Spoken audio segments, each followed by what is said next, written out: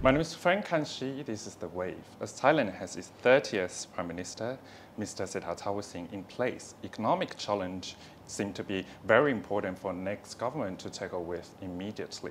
Pheu Thai, as the ruling party, proposed to provide 10,000 baht via digital wallet in 6 months and increase minimum wage by 2027. These goals are very, very ambitious, but is that too far-fetched? Joining me now is Mr. Kun Sanat Ongpongkun, the chairman of Thai Chamber of Commerce. Great to have you on the show. Well, thank you, Kun Frank. Yes, it's really important, right? Because right now the global market seems in slowdown, and in Thailand the domestic market slows down too. So I'm sure that I believe you talk to many Thai businessmen, business leaders. What do they need the most in the first 100 days of next administration? Well, we are very fortunate to have a new government very soon. So I think the first thing, the Thai government has to boost the local economy. Number one, I would say that also, have to bring down, the burden or the cost of living of the Thai people here. So first thing that we always, count on the support from the new government is that how to bring down the cost of the electricity and also oil prices, immediately. And I think it's a good news that the new ruling party, Pheu Thai, always said that, well, they will keep their promise and, will try to take a quick action on that. Then about to boost the economy, I think immediately we have to, get the tourists to come into, to visit to Thailand. And especially this year, we target to have about 28 to 30 million. And well, with that, we set a target of 5 million from China. But so far, we could have only 1.8 million Chinese tourists that coming to Thailand. And we try to find out, what's the reason behind and what is the challenge. I think the area that we have to, to facilitate the visit or traveling, of the Chinese tourists to Thailand is that the e-visa, very inconvenient, and it takes a lot of time as well. And then they also cannot get enough flight, to fly in. Another unforeseen, problem in the area that there's a rumor that Thailand is an unsafety destination for the Chinese tourists as well. So we have addressed this, to Prime Minister Sethawutthawasinghe, that we have to fix this problem immediately, and if possible, from I think the high season will be in October to to February or whatsoever. So could it be a kind of a visa exemption for the Chinese tourists to come to Thailand? I think that would give a big impact to help the Chinese tourists to come to Thailand. And I think that we should take this challenge as an opportunity. And so far, I think I believe that the government and also the all the agency concerned, they should give this kind of same support on this area. That's many good points that you raised here. Actually, you talk about cost of living, energy price. Of course, that's Prime Minister Sethawutthawasinghe has to deal with immediately in the first 100 days. You talk about misinformation too, as Thailand is an unsafety country, but actually it's not, of course. So that's the misinformation that Sethawutthawasinghe's administration should tackle with. You had dinner with him on Tuesday night. Have you raised these points to Seta Thavisin and his team? How about other guests? What do they share? What did they share on the dinner table there? Well, we talking about the shortage of water because El Nino, that we how to deal with it, and especially one of our friends from WHA mentioned that if without any preventive measure, there will be a shortage of water in the eastern seaboard or in the EEC area next year. So this is a very, very serious. So I think for the present government should try to take this opportunity that the budget that already set from the last government in the pipeline, that we should try to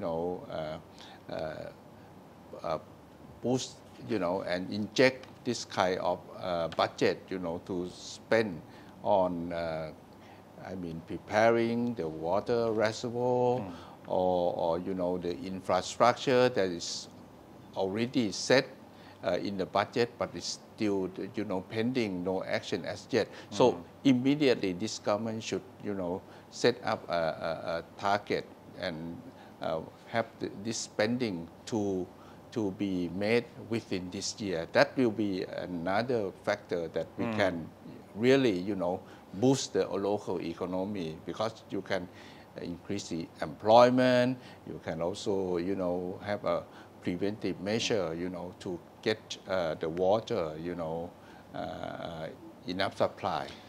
That's the environmental impact from, of course, to the economic growth, because as what you said, of course, the shortage of water really affect the influence of EEC, Eastern Economic Corridor. So that's why your friend WHA Group, of course, proposed to Seta Thavisin to keep water enough. That's the good point. Yes, that's not only in the industrial area, but like Kun Supachai mentioned about the agricultural area as well. It's very important, the shortage of water, and also how to increase the productivity of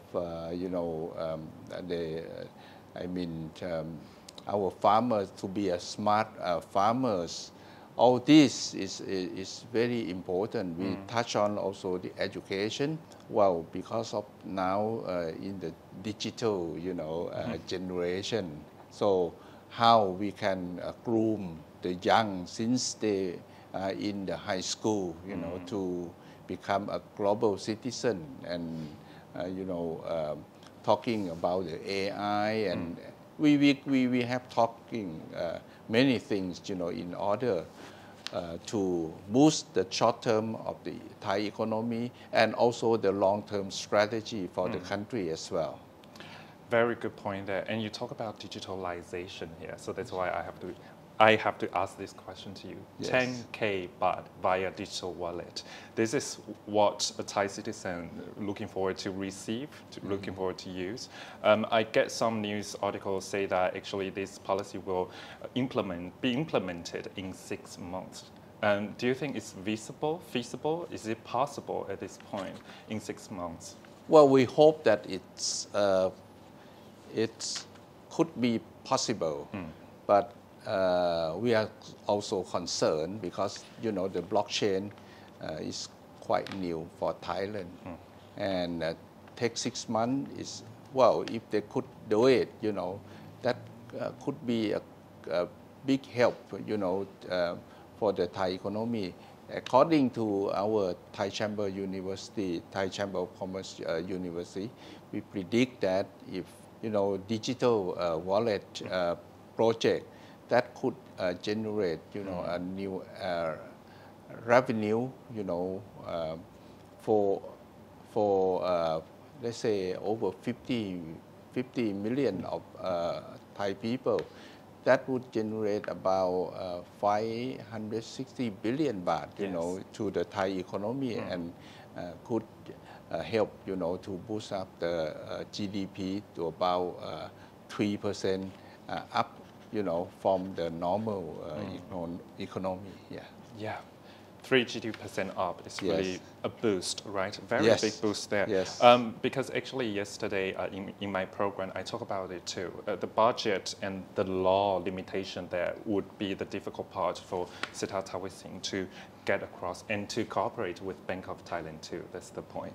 Thank you Yes. for, of course, GDP 3% is a Yes. very big boost. Yes. But there's another policy draws people's attention too. It's increasing the minimum wage to 25K by Yes. 2027 in Yes. 4 years. Do you think what should the government do to reach the target? Because some people criticize that, okay, Thailand is not ready for that. But another side say that, okay, Sethar can really achieve that goal. So what's your opinion?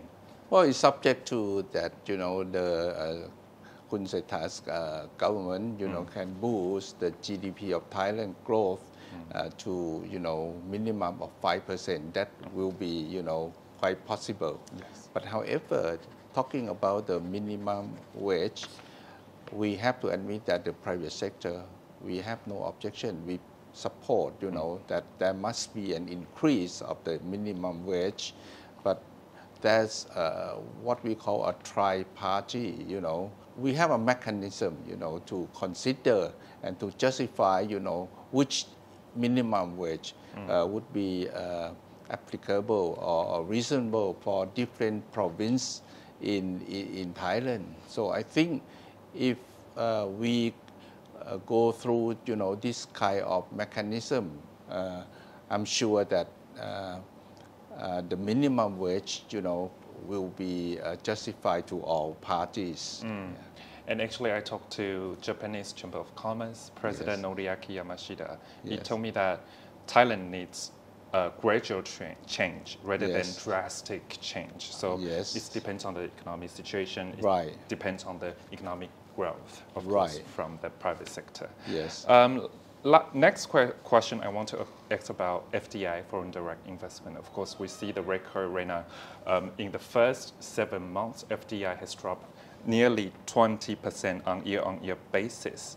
What's the FDI, the foreign investors move right now? Why they drop their investment in Thailand in first 7 months? I think the slowdown of the world economy, and especially Thailand, there's a election, so people are reluctant. We call wait and see, especially before the election. That's a big number, from the foreign investor,